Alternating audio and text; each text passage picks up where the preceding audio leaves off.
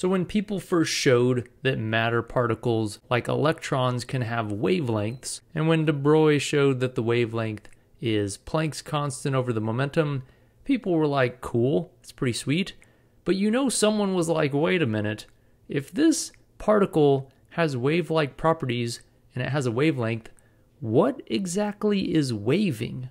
What is this wave we're even talking about? Conceptually, it's a little strange. I mean, a water wave, we know what that is. It's a bunch of water that's oscillating up and down. A wave on a string, we know what that is. The string itself is moving up and down and it extends through space. But it's hard to imagine, how is this electron having a wavelength and what is the actual wave itself? So physicists were grappling with this issue, trying to conceptually understand how to describe the wave of the electron. They wanted to do two things. They wanted a mathematical description for the shape of that wave, and that's called the wave function. So this wave function gives you a mathematical description for what the shape of the wave is. So different electron systems are going to have different wave functions, and this is psi. It's the symbol for the wave function. So this is psi, the psi symbol. It's a function of x. So at different points in x, it may have a large value, it may have a small value. This function would give you the mathematical shape of this wave. So that was one of the things they were trying to determine. But they also wanted to interpret it. Like, what does this wave function even mean? So we've got two problems. We want a mathematical description of the wave, and we want to interpret what does this wave even mean. Now the person that gave us the mathematical description of this wave function was Erwin Schrodinger. So Schrodinger is this guy right here. Schrodinger's right here. He wrote down Schrodinger's equation, and his name now is basically synonymous with quantum mechanics because this is arguably the most important equation in all of quantum mechanics. There's a bunch of partial derivatives in here and Planck's constants, but the important thing is that it's got the wave function in here. Now, if you've never seen partial derivatives or calculus, it's okay. All you need to know for our purposes today in this video is that this equation is a way to crank out the mathematical wave function. What is this function that gives us the shape of the wave as a function of x? And you could imagine plotting this on some graph. So once you solve for this psi as a function of x, you could plot what this looks like. Maybe it looks something like this, and who knows, it could do all kinds of stuff. Maybe it looks like that. But Schrodinger's equation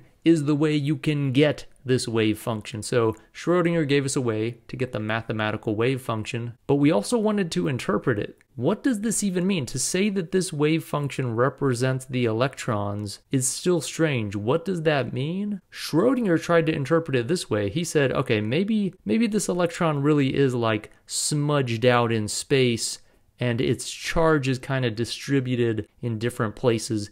Schrodinger wanted to interpret this wave function as charge density. And I mean, it's kind of a reasonable thing to do. The way you get a water wave is by having water spread out through space. So maybe the way you get an electron wave is to have the charge of the electron spread out through space. But this description didn't work so well, which is kind of strange. Schrodinger invented this equation. He came up with this equation, but he couldn't even interpret what he was describing correctly. It took someone else. It took a guy named Max Born to give us the interpretation we go with now for this wave function.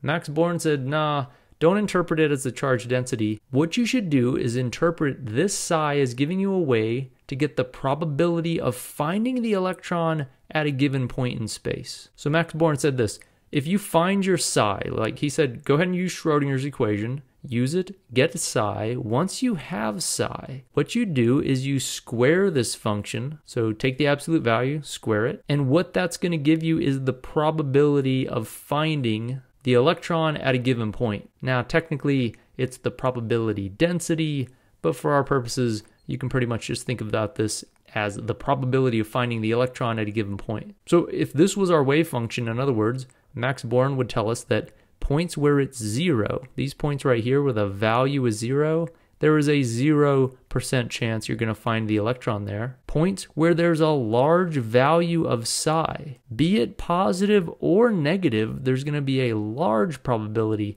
of finding the electron at that point. And we could say the odds of finding the electron at a given point here are going to be largest for this value of x right here, because that's the point for which the wave function has the greatest magnitude. But you won't necessarily find the electron there. If you repeat this experiment over and over, you may find the electron here once, you may find it over here, you may find it there next time.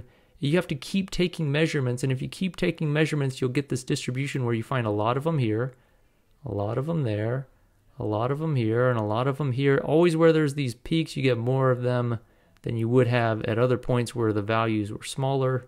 You build up a distribution that's represented by this wave function. So the wave function does not tell you where the electron's going to be. It just gives you the probability, and technically the square of it gives you the probability of finding the electron somewhere. So even at points down here where the wave function has a negative value, I mean, you can't have a negative probability. You square that value, that gives you the probability of finding the electron in that region. So in other words, let's get rid of all this. Let's say we solved some Schrodinger equation, or we were just handed a wave function and we were told it looks like this, and we were asked, where are you most likely to find the electron? Well, the value of the wave function is greatest at this point here, so you'd be most likely to find the electron in this region right here. You'd have no shot of finding it right there. You'd have pretty good odds of finding it right here or right here, but you'd have the greatest chance of finding it in this region right here. So you'd have to repeat this measurement many times. In quantum mechanics, one measurement doesn't verify that you've got the right wave function. Because if I do one experiment and measure one electron, boop, I might find the electron right there. That doesn't really tell me anything.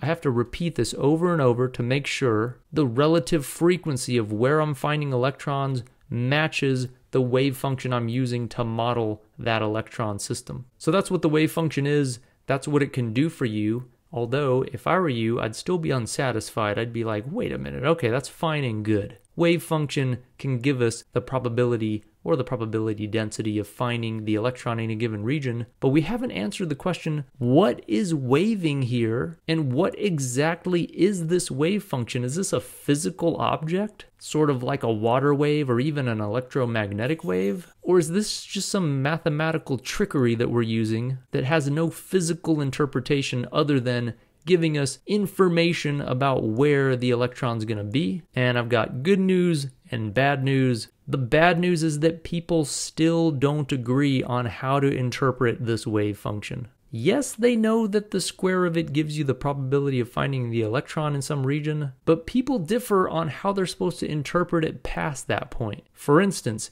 is this wave function the wave function of a single electron? Or is this wave function really the wave function of a system, an ensemble of electrons, all similarly prepared that you're going to do the experiment on? In other words, does it describe one electron or only describe a system of electrons? Does it not describe the electron at all, but only our measurement of the electron? And what happens to this wave function when you actually measure the electron? When you measure the electron, you find it somewhere, and at that moment, there's no chance of finding it over here at all. So does the act of measuring the electron cause some catastrophic collapse in this wave function that's not described by Schrodinger's equation? These and many more questions are still debated and not completely understood. That's the bad news. The good news is that we don't really need to understand that to make progress. Everyone knows how to use the wave function to get the probabilities of measurements. You can have your favorite interpretation,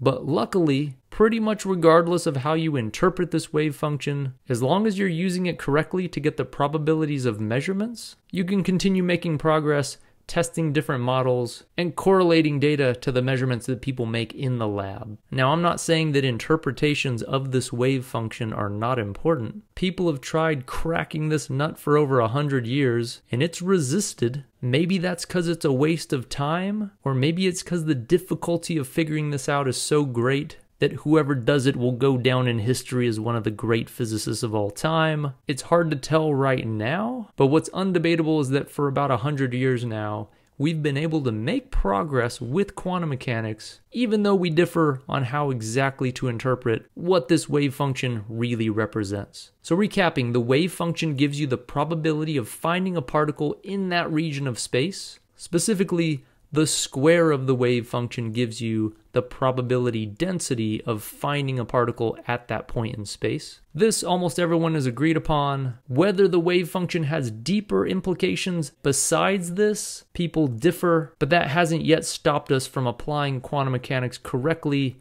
in a variety of different scenarios.